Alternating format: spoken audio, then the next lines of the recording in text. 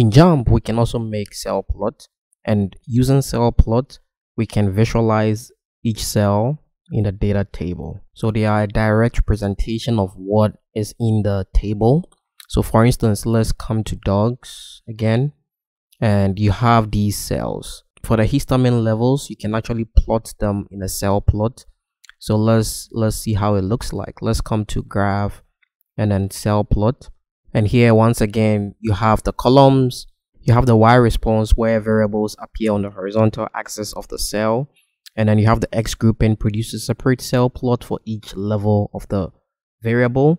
And then you also have a label, which is optional. The label, it helps to label each row of the specified variable. And then the by identifies a column that creates a report consisting of separate analysis for each level of the variable.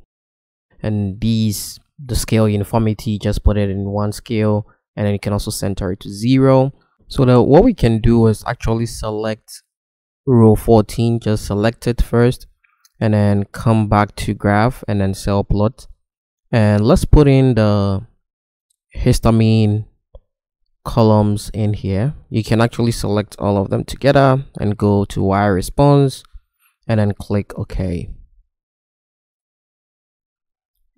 So this becomes the cell plot. There you have it. And because we selected this row 14, you see it in here, and then there's a missing number in this row 6. There's a missing number in here, so that also shows in here. So this is a direct representation of what is in the cell. So we can actually put a legend if you drop this one down, and then it gives you what it's doing. So you see that blue is lower levels and red is high levels. So when it helps you visualize the whole data, and you have like the data in the cells in a plot, so you can know exactly where missing numbers are, and you can deal with that. And then you can also see here that maybe there are lower levels on one plot, higher levels on the other. And then the regular edit comes in, so you can also customize this accordingly by right clicking.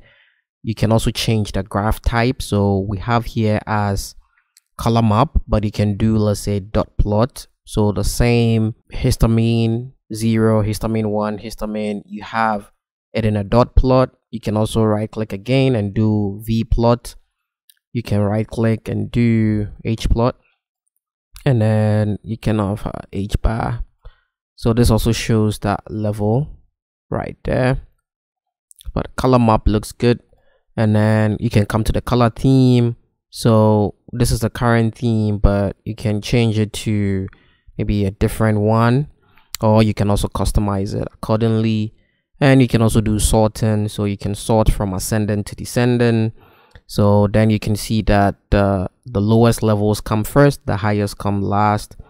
And then you can also do descending to that, and just the row colors can be changed, the markers.